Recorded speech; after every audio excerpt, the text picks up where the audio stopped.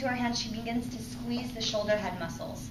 And then she just kicks up, drawing the heels into her butt, until eventually she gets to a point where she balances. Stays there. And it gives you a really good feeling for just getting upside down. So to extend from here is pretty difficult, but at least it gives you the idea of how to get upside down. And what's nice is to have a partner that can sort of hold onto you. I didn't get a very good grip. They can sort of hold on to you. I'm not a very good partner, I guess. And then I'll remind you to squeeze tight.